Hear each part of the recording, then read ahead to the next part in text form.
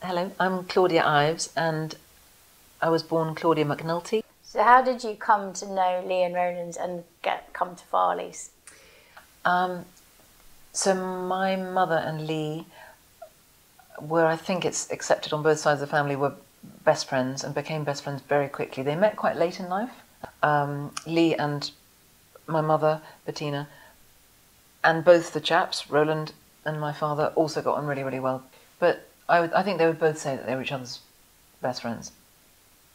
For example, when Lee won the smorgasbord Norwegian open-faced sandwich competition, her prize was to go to Norway, and she took my mother. So, and they had an absolute blast. So Lee and Roland were very much part of my life for as long as I can remember. When you think of Lee at Farleys, what's the first kind of thought that comes about her? I see her either in her kitchen or later in her cookbook room. Yeah. A lot in the kitchen. I see her at the table, probably with definitely with my mother, and the two of them chopping, laughing, catching up on the week. Because we'd arrive on a Friday evening. Patsy would pick us up from Lewes Station, and Lee would be in the middle of prepping supper, and then we'd just all fall in. But Lee sitting at the kitchen table, just full of conversation, full of delight, hatching plans for the weekend, lots of laughter. Roland was really, really friendly and a great friend to my parents, but slightly scary for me. Why was he scary? I'm not scary, that's the wrong word. Intimidating. Slightly intimidating. When he was in artist mode.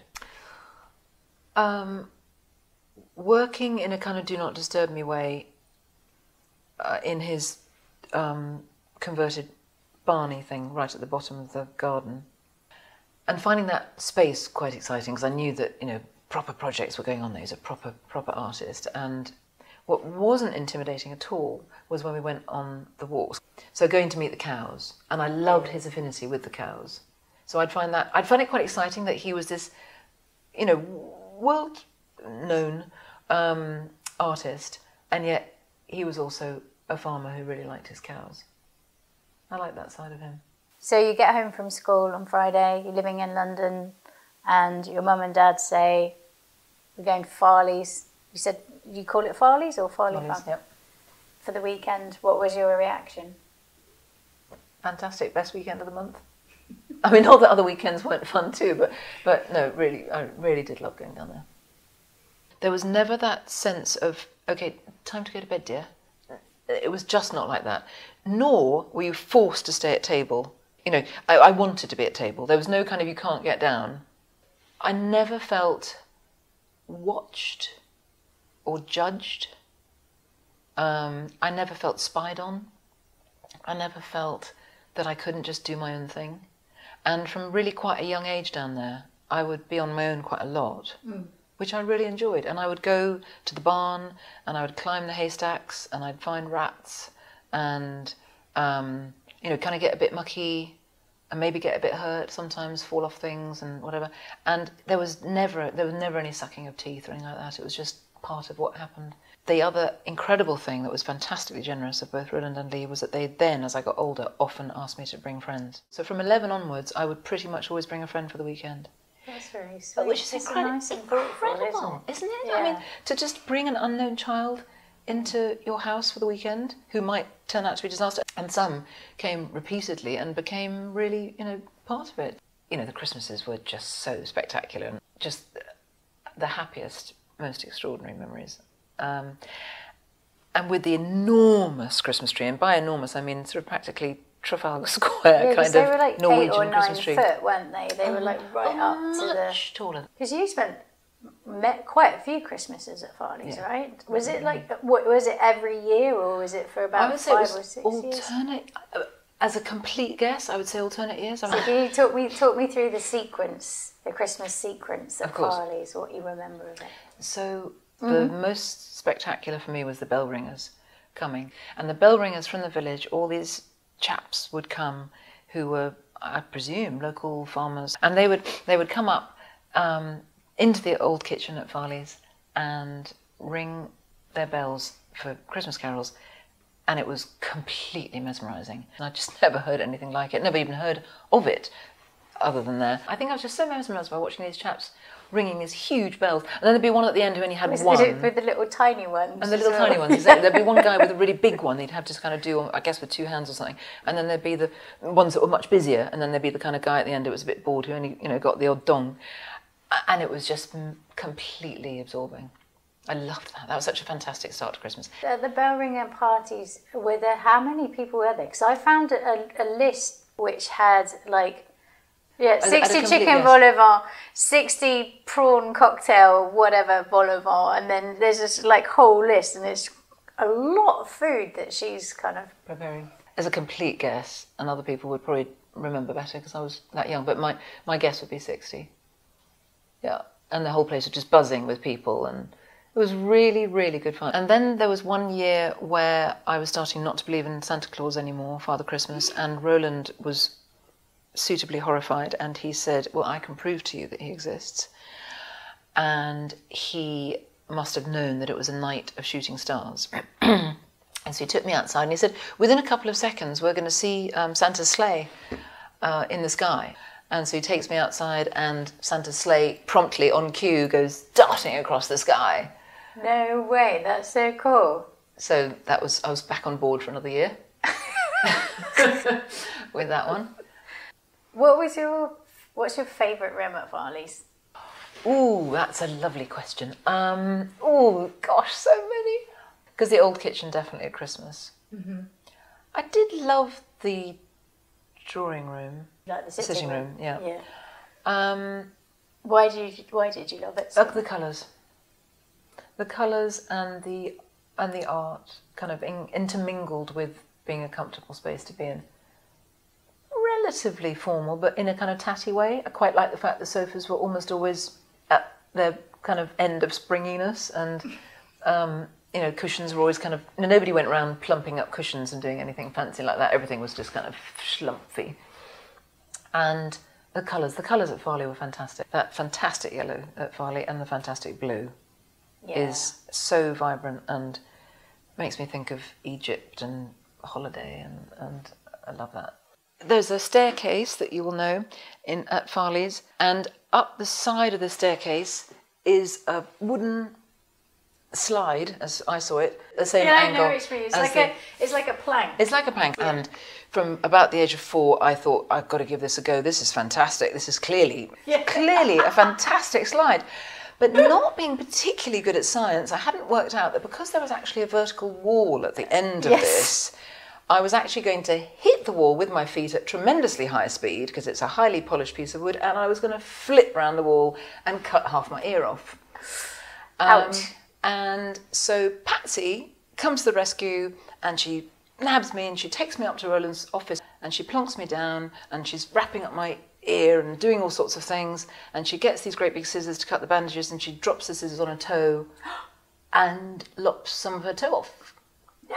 So both ended up going to hospital. So that was quite exciting. Oh my God! But again, it was something that was seen as funny. I don't mean everything was funny, ha ha. Weren't they all so clever because they thought that things that were actually serious were funny? But there was no kind of there was no catastrophizing. There was no blaming or nothing like that. But it was just funny. It was funny and fun, and my ear grew back. I'm so glad. No, seriously. I can see you have 2 ears. There were 2 tops of the house. One was where Patsy and Georgie's room was, and then up another staircase right at the top of the house were 2 bedrooms, one of which was Valentine's and one of which was ours, and presumably every other guest that stayed the weekend. But because we were there so often, it felt like it was ours. Yeah, that's the one that Picasso stayed in as well. Picasso stayed in, so good company. What was so amazing, sorry, I'm sidetracking myself. What was so extraordinary was that Valentine was still great friends with Roland, even though they were divorced. Yeah. And that Lee accepted Valentine into her house, this ex-wife, and she stayed in this room at the top of the house, and they were friends, and Lee fed her and nurtured her. And anyway, I think that says, this speaks volumes. It's lovely, isn't it? Speaks volumes, isn't it? They were such close. It's amazing. Yeah. It's amazing. So Valentine was that much older than Lee and was getting a little bit dotty and dithery. And so Lee and my mother concocted this plan that I would dress up as a young Victorian girl, and I would come in with my Victorian dress on, and rolling a hula hoop. And I had to roll that in, and poor woman, I think she'd just woken up from a nap or something, and then I was sent in. And I don't know whether I was supposed to give her the fright of her life or whether it was supposed to be funny or what, but I don't actually remember the result. I just remember being kind of horrified that I was supposed to do that. Anyway, they thought it was hilariously funny. And in I go, rolling this hoop, and this poor woman, who presumably by then was 88 or something, I don't know, she certainly seemed it, wakes up and, sees this young girl from her childhood coming in to her bedroom. Anyway, they were always up to, they were so naughty, they were always up to so tricks and crazy things.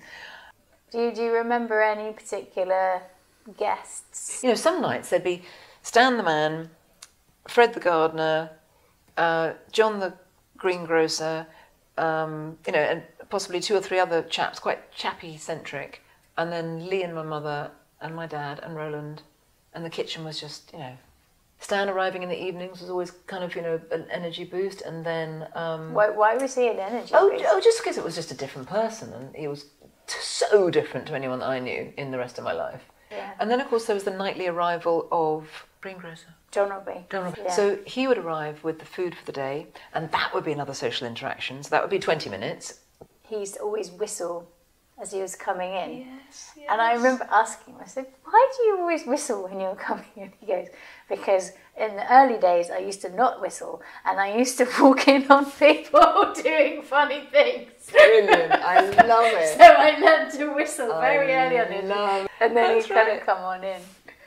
And then have a whiskey. And he'd stand around. So then by that stage, if there was Stan there, then Fred the gardener would have finished. Everyone worked so late. Yeah, I mean, no one knocked off at 4 and went home because they kind of wanted to be there, I guess. I don't know, I hope. And what was so great was that other weekends there'd be Cyril Connolly or Sonia Orwell or Professor Sir Freddie Eyre or something. Yeah. And the conversation was always equally interesting. Oh God, they were so accepting of a young girl, young child. There was no... It's really strange I hadn't really thought about this until today, that I wasn't made to feel like a child. I don't know if I told you before, but I had this perfect list. And on it were only 2 people. And the reason I think Lee wasn't on the perfect list... this is so typically kind of whatever age I was. I might have been, I hope, actually, now that I say it, I hope I was more like 8. Yeah, the reason she wasn't on my perfect list was that she used to tap her nails. I used to tap her nails on the kitchen table. Used to drive me mad. Always? No, just if she was talking sometimes, always, she'd kind of think, so I'm thinking that maybe we'll cook, whatever, green eggs and ham or something. And then she'd be tapping her nails. So it was a really deep and meaningful reason for her not to be on my perfect list. I mean, I'd strike someone up for that. Yeah.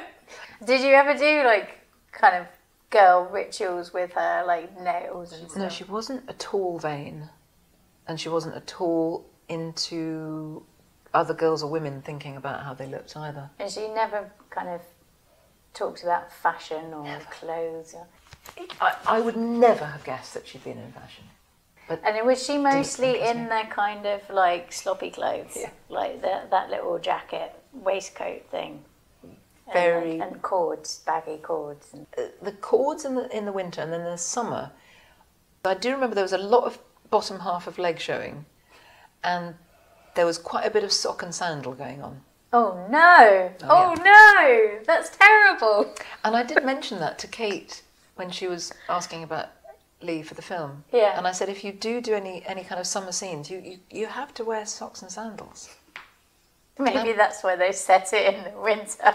Oh, is it all in the winter? I haven't seen it yet. But maybe. Because it wouldn't have been right to have her in a summer outfit without the socks and sandals. Ouch. And how did she relate to you? It's an interesting question. I don't understand why she felt connected to me. I understand why I felt connected to her, because she was a genuinely vibrant, interesting person. But I was, frankly, quite a dull 10 or whatever year old, But she was always fantastically lovely to me. What kind of things did you chat about? Oh, it makes me feel slightly tearful, actually. She would kind of ask me about how things were going at school, and mostly they weren't going great because I didn't really like school that much. So, you know, she'd ask me why things weren't going well and kind of make me feel better about it somehow. She once said to me, if you ever get into any kind of trouble, and by which she meant getting pregnant, if you feel you don't want to talk to your mother, I hope that you'll come to me. Oh. Which is a very... I mean, it's probably now a very normal thing to say, maybe for close friends. It feels like quite a modern thing to say, but I think at the time it wasn't. No. It wasn't normal. It just kind of showed a lot of understanding. It did. As well, really. It did. And did you feel like you could have? I did. Yeah. And you said to me you really dislike it when people call her an alcoholic. I remember her with a glass in her hand. I remember her drinking, but I definitely do not have any memory of her being an alcoholic, and it does upset me when that is one of the 2 or 3 things that are used to describe her. You know, she was a model, beautiful model, Man Ray's muse, a war correspondent, and later a very adventurous cook, and an alcoholic. No, I'm sorry, that is not one of her 5 features, one of her 5 characteristics, in my book. You know, as a young child, if she had been like that, I would have been scared of her, and I wasn't. At all. Ever. And do you remember when they heard that my mum and dad got married? Because that was quite a big thing, wasn't it? Oh my God, yeah, that was amazingly exciting. And your mum was so adored by Lee and Roland. And when your dad and mum came back from their big trip and everything, it was so exciting. And then, you know, there was a new person on the scene and blah, blah, blah, and everyone has to meet Susanna. Oh, yeah, that was very exciting. We found a whole stash of letters that Lee wrote to my dad while he was travelling around the world. And it feels like she's really trying to make an effort, but by that time, for him, it's too late. He's pulled away. He's already pulled away. But she's talking very much about how they've planted 2 trees outside her study, and she thinks of them as being him and my mum, because they're leaning towards each other slightly. So just really sweet. See, I have a theory about Lee and your dad. This is not to excuse her, but had she been able to kind of catapult herself to him being 12, it would have been fine. But by that stage, the damage is done. We found, and this is only like a few weeks ago, we found a letter that we hadn't archived properly. And in it, she actually says that she feels that she has postnatal depression. Yeah, totally. Maybe it would have been easier if he was a girl, because maybe there were connections with the war. I don't know. I don't know. But I really do agree with you. I think that their relationship, if you just take out those first 10 years or so, would have been very different. Yeah. Or if she hadn't had all of that mental health issues to deal with, then she might have been able to be the mum that she wanted to be, or that she tried to be later in life. What does Lee Miller mean to you? Lee was a big figure in my life. She wasn't maternal. She wasn't like a sort of second mother or anything, but she was like a godmother kind of figure to me. And I found her very inspiring. Ooh, I've just thought of something. So my husband and I got married at Farley's, and a long time after Lee had died. And we went on honeymoon to Italy, and my husband and I took this flat-bottom boat out way further than probably you should take that kind of boat.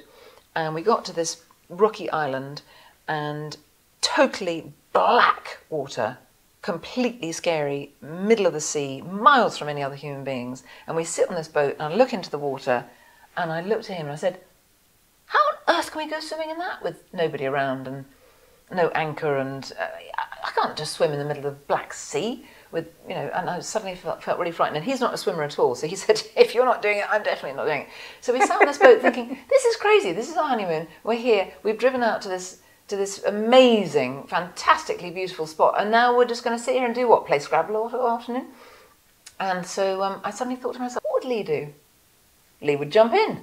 I don't even know if Lee swims, but she does. She does. Yeah. But Lee would jump in, and I just jumped in, and she just completely inspired me. I just thought Lee would not stop. She was a doer. She was a yes person, and she wasn't going to be put off by a bit of, 20,000 leagues under the sea of darkness. She'd just jump in. So I jumped in, and he jumped in, and we went there every day afterwards.